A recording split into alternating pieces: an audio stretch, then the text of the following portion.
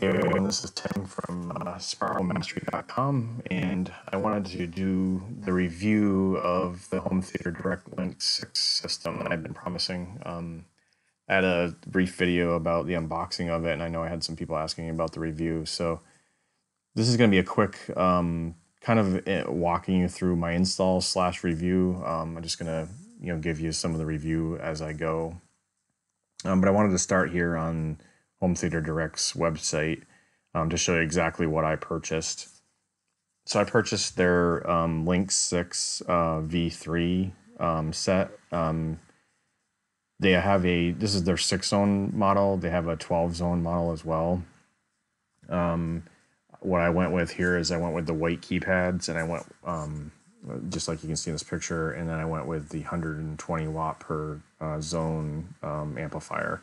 This is essentially just going to be used for background, music, and 120 watts is plenty for that. So you'll see the price here, $21.99. I actually ended up buying this on a sale they had a month ago for their 20th anniversary. They had like a 10% off sale, and I've been watching these for a while. They don't have sales very often, especially site-wide. So I just took advantage of purchasing it at that point.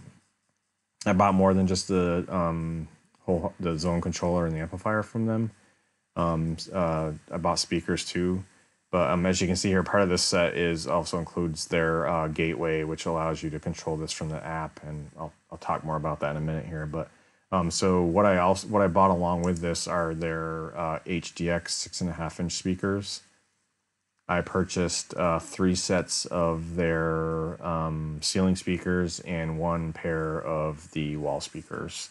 I also purchased a pair of their outdoor speakers that I have not installed yet. Still pretty cold here in New England, so I'm waiting to install those. And I'm also waiting to install 1 pair of the ceiling speakers, because those will be going on our front porch. So on top of the speakers, I bought impedance matching volume control, and this is so I can control the volume separately. I have one zone that's for my kitchen / living room. It's an open concept house, so I had speakers in my kitchen and my living room. And I didn't want to have 2 separate zones there, because you would never want to listen to 2 separate sources at the same time, but I wanted to be able to control the volume separately, so I put I'll show you how I did that a little bit here, but I put a separate volume control in for the speakers in the living room. And the last thing is I bought some input panels. So each of the keypads, just you can see here, they have the standard was it 3.5 millimeter or 1/8 inch jacks in them, standard headphone jack, so you could run a cable from the headphones on your phone or whatever device you want and plug it in here. But you'd have to plug it in right at the keypad. So they make these input panels. And so what I purchased is I purchased one of their standard input panels, and that is in the master to as a TV as the source, so that we can listen to the audio from a TV, because you can do music, or if you wanted to, for some reason, listen to a sports, like a baseball game or something like that. And I bought one of the Bluetooth panels, and I'll show you how that's hooked up. But it just essentially lets you pair that with your phone. My wife pairs it with her Kindle, and she streams music from that a lot. So I just wanted to start off by showing you what it is I actually purchased. So all said on this, I think I was like $2,700 for the zone controller, the three pairs of ceiling speakers, the pair of wall speakers, the pair of outdoor speakers, the volume control, and those input panels. So again, that was on sale, so I think I got around $300 off. And so that, if you were to purchase that same thing, it'd probably be around $3,000. Once you do purchase that, what they do is they give you lifetime pricing on the speakers. So this price you see here is a little higher than what you'd pay if you bought the speakers with this system. They give you a discount to their higher volume pricing for the speakers. And then you get that for lifetime. So like if I wanted to buy another set of these, I think it's like $130 something it costs, not $149. So I just want to start off by showing you exactly what it is I purchased here, and then I'll jump into some of the pictures that I have of the install, and then again I'll do like a review as I go here. So you probably already, if you saw my other unboxing video, you've already seen this, but I wanted to show you how the stuff came. It came really boxed really well. Everything was double boxed. These are the three ceiling speakers here, and you can see each individual speaker came in its own box in really heavy, dense styrofoam, and then those were inside of these other boxes. So each of these boxes has a pair of speakers in it. You can see the grills there. Each of them come with two sets of grills. They have the compression ones that fit inside the ring, and then they have these that you can put on, so that it's basically ringless, so you don't see the rim around the speaker. So again, these are the ceiling speakers. These are the pair of wall speakers. This is the pair of outdoor speakers. Here's the controller with the keypads, the input panels, and the volume control, documentation. Here's the amplifier, and this stuff also came double boxed. I think it was the controller and all the keypads were in this box, and then the amplifier was in a box that was inside this box. So everything was double boxed. The cardboard is the nice double walled cardboard, so it was heavy duty cardboard. Everything arrived in perfect condition, so the packing was really good. Here's a shot of the back of the controller in the amplifier. Just real quick here. So as I mentioned earlier, each keypad has its own source, but then you can also add these additional, you can also plug things into these additional sources. So you have the 7 through 11 here, and then this is an interesting one too. This is a USB port for an MP3 player. So what I did is I just took an old USB stick I had and loaded it up with some music, and plugged it in here, and it's just background music. So you can just select source 12 from any of the keypads, any of the zones, and if you have some nice relaxing background music you want, that play, and you can set it up to play in a loop, so it'll just play continuously, which is kind of nice if you just want quiet background music on without having to have any of the others, like a phone paired with it or a TV or anything like that. So that was really cool. And then these other ones are just, again, these are those standard 1/8 inch jacks. I'm sorry, those are the IR outputs. These are the input jacks here. They're the RCA jacks. Source 7 is the only one that up here that has the 1/8 inch. These are if you're using infrared output, to any of these devices. I didn't use any of the infrared stuff. I don't have any infrared controllable devices plugged into mine, so I didn't need to use any of that. Here's the RJ45 connectors that actually, these are where your keypads plug into. So on the back of the keypads, which I think you'll see in a second, those just have standard RJ45 jacks on them as well. So you essentially got to get like a patch cable between them. But I had pre-wired my house. I was lucky enough to pre-wire my house. So I had run Cat 6 from the places where I knew I wanted to have keypads to a central location in some Leviton structured media enclosures, which you'll see here in a second. This is the RS-232 port. So this is for the gateway that allows you to control it through the app. So this is a simple plug, serial cable that goes from here into the gateway, and then the gateway plugs into your home network. This is a IR in, so if you had another infrared input that you wanted to have in here that would blast out through all these other ports, you would plug that in there. A global IR, another IR infrared output. Then you have 12-volt triggers, so there's a cable that comes with it that you'll want to run from the out to the in over here on the amplifier. And what that does is that just allows the amplifier to only be on if there's a keypad on. So it allows the amplifier to shut off if nothing's turned on, which saves power. So here, you're going to get a bunch of patch cables with this too, RCA patch cables. So those will just go from left and right each zone to each of these. So this would be like zone 1, zone 2, zone 3, zone 4, and so left, right, left, right, left, right.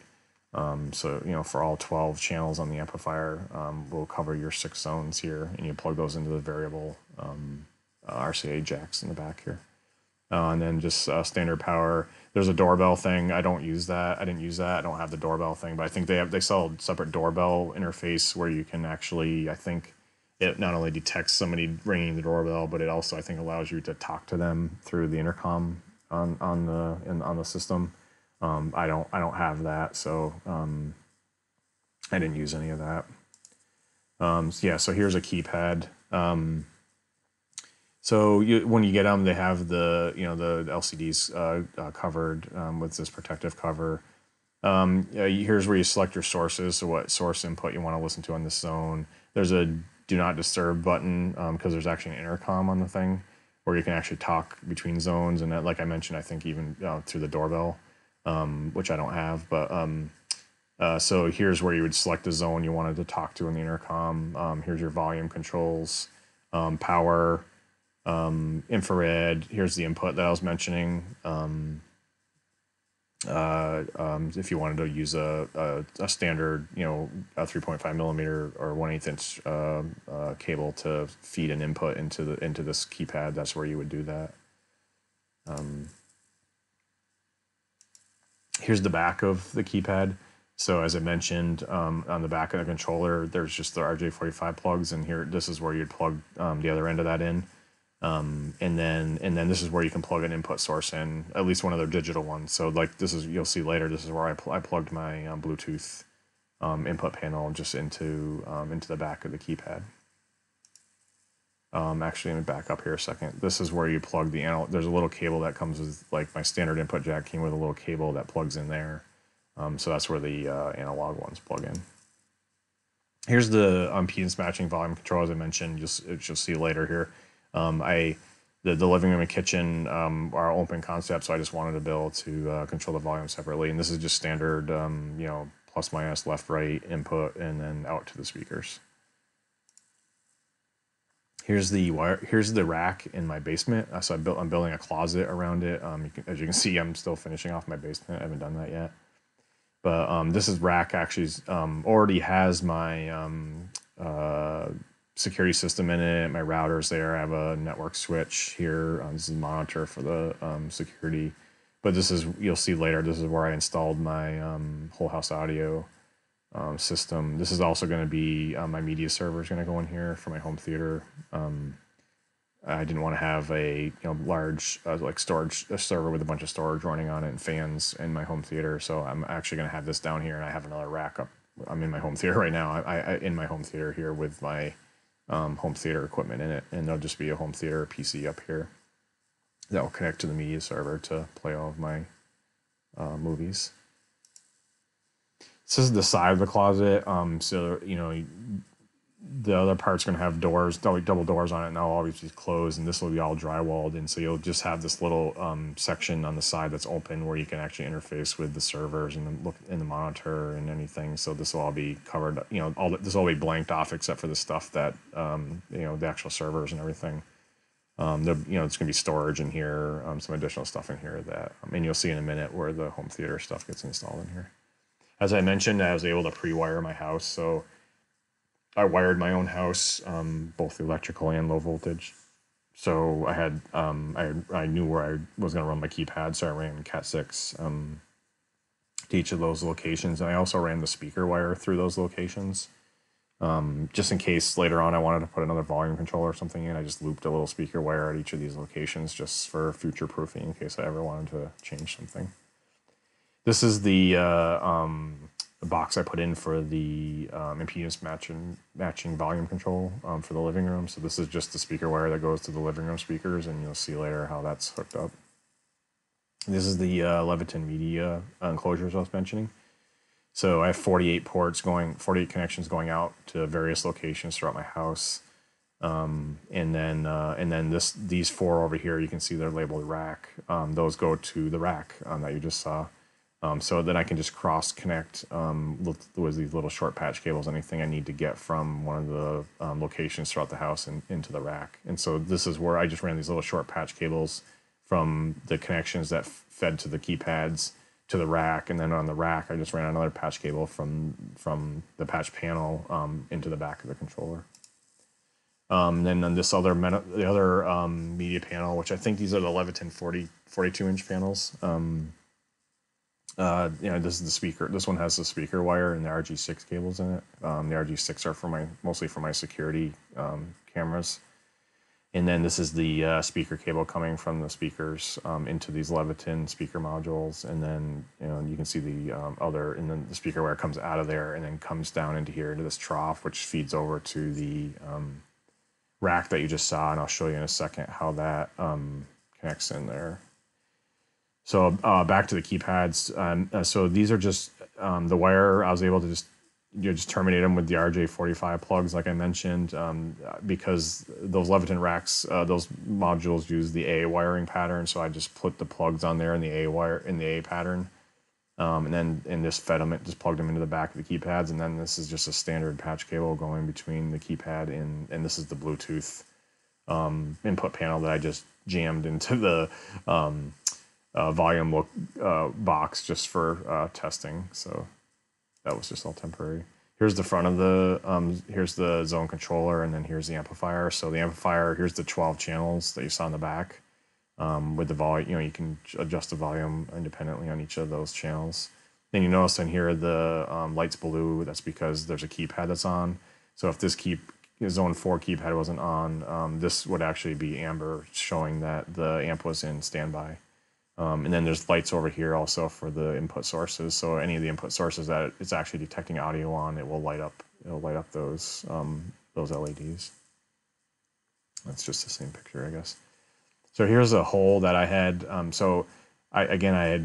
knew this was happening. I knew I was putting one of these in when we built our house a few years ago. So I had put cardboard up with the correct hole size for the speakers I wanted to put in.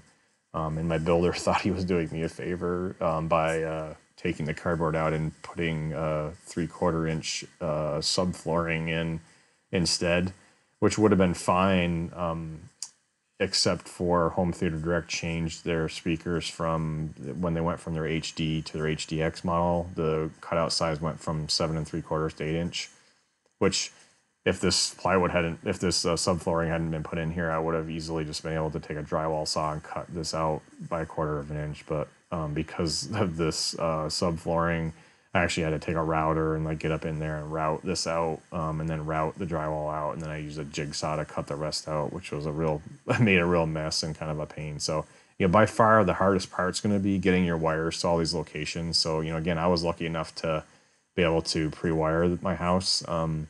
But if you don't have that luxury, you're going to have to snake the wires, the speaker wire to the speaker locations and the Cat 6 cable to the keypad locations, and then back to wherever you put your controller and amplifier. So that's going to mean like drilling up from your basement or drilling down into the walls from your attic. So just be aware, if you're not comfortable doing that stuff, you're likely have to hire an electrician to do it. So here's the speakers installed in the kitchen, and kind of shows you the open concept I was talking about. So there's another set of speakers over here in the living room that you can't see, and which obviously you wouldn't want to be playing 2 separate zones here. It'd be kind of chaotic. So this is the volume control here. So I can control those separately, and then you can see these are the speakers installed. And again, I mentioned I'm just using the compression grills. If you would use the other ones, you wouldn't see this little white ring around it. You'd see just the grill. So here's everything installed. So here's the volume control I mentioned for the living room. Here's the keypad for the kitchen / the living room, and then here's that Bluetooth input panel. And then these are here's my smart home switches for all my audio controls. I'm sorry, lighting control. So here's a close-up of the keypad and the Bluetooth input panel. And so one of the, I mentioned the app thing with the code. So this is another slight complaint I had. Not really complaint, but issue, I guess, I wanted to mention, and that is the plates.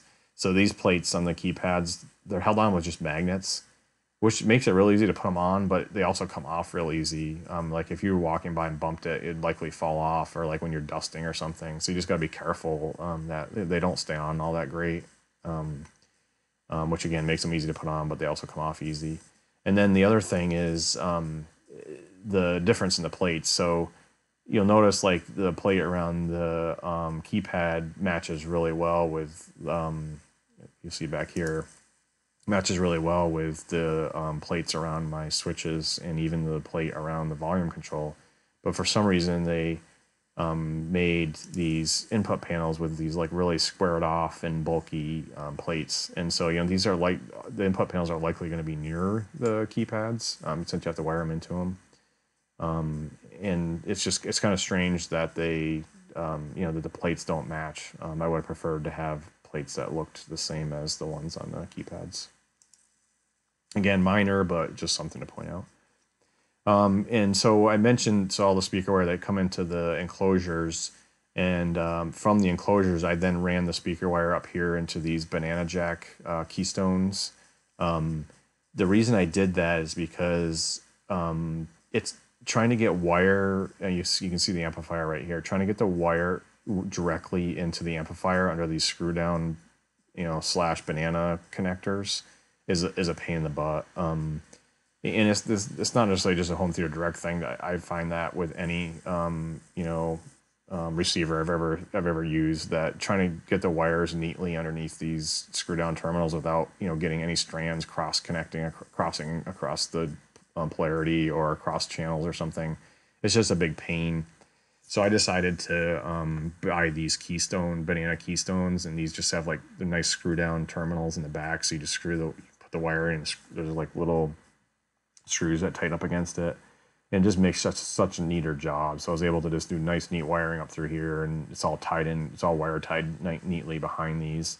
And this is just like channel 1, channel 2, channel 3, or zone 1, zone 2, zone 3, zone 4, and so there's 12 wires for the 6 zones. So I just bought these 12 port because it was cheaper than the 24, I think. Patch panels. They're just keystone patch panels, and then these keystone plugs to plug banana jacks to plug into them. So you'll see here in a minute the cables I created to go between them.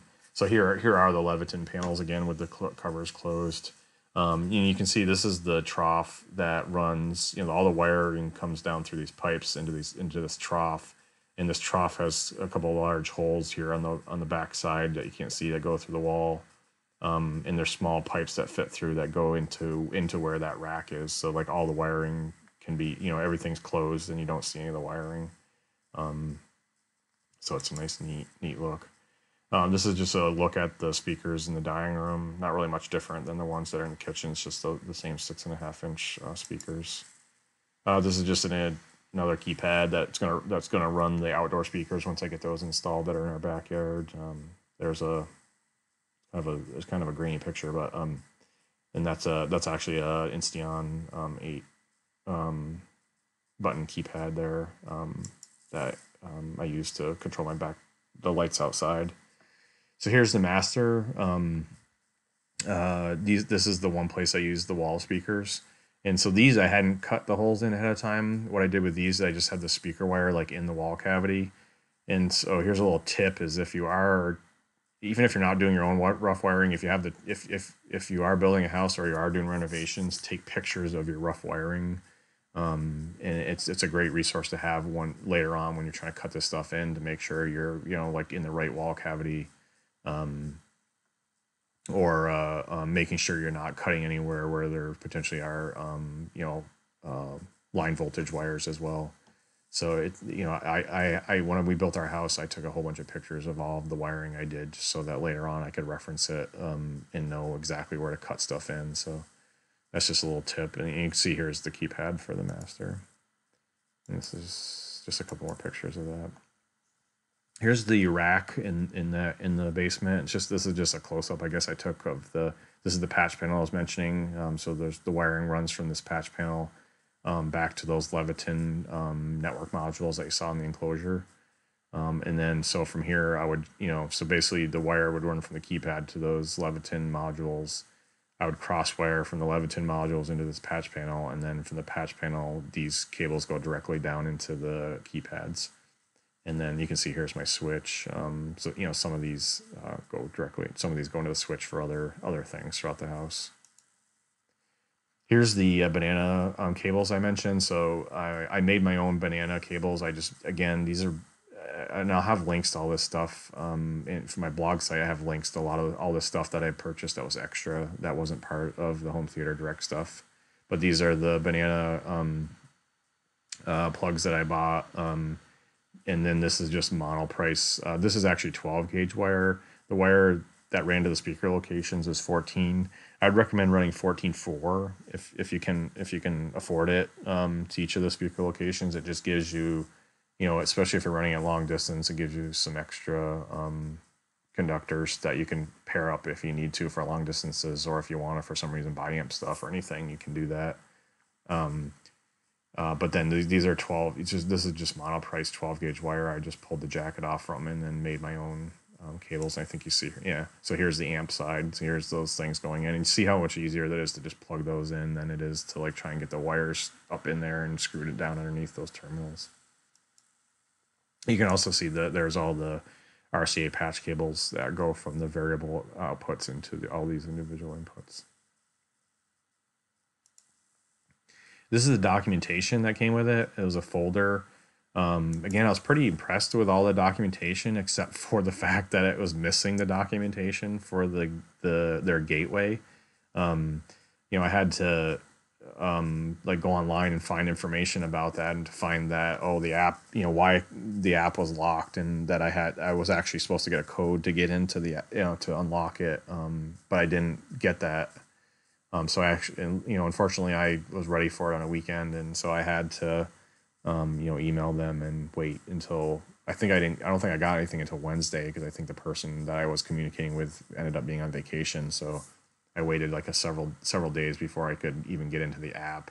And the app is where you actually like put all the name, do all the naming and stuff for the keypad. So everything works. It's just the keypads will just say like, zone 1, zone 2, zone 3, instead of you being able to name them once you get in the app. So everything's named now that I got the app working, but just something to be aware of. Make sure you get that code when you order it, so that you can get into the app as soon as you want. I would say support wise, I've been pretty impressed. I think there was like 3 times I contacted them. One of them was on the beginning of the order, because it was, as I mentioned, a sale, and I got an email right when I purchased and said that I was supposed to get a confirmation of shipping within 24 hours, and it was like a couple days later. I hadn't heard anything, so I emailed them, and it was pretty quick. Somebody got back to me and just said that they kind of got overwhelmed with the sales from their sale, which is, I guess, good for them, and that they were their warehouse is a little behind. So. But I did end up getting the shipping confirmation that day. So it was just I had to wait like a few days before I got the shipping confirmation. The second time I contacted them was about the volume control for the living room speakers. I just wanted to verify. I just wanted to double check and make sure the amp was 4 ohm stable, because I was putting 2 8 ohm speakers in parallel. And I wanted to verify the settings I was supposed to use on the impedance matching controller. But since the amp was 4 ohm stable, I was able to just leave the switch on 1 on the on the volume control and just let the amp see 4 ohms, because it could handle it. And then the third time I contacted them was, as I mentioned, for the code for the app. But overall, I'm really happy with I was really happy with the support for that. So that's all I have for pictures.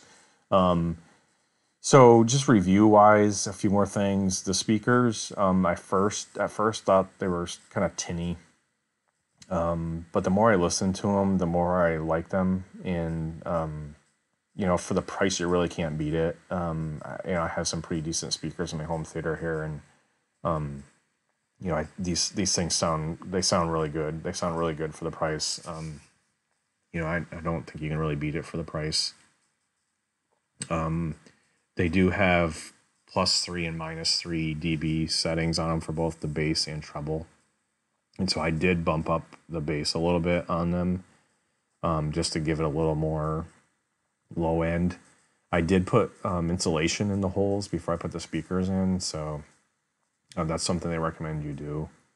Fills in some of that void around it, so you don't have a big, basically bass cannon up in your ceiling.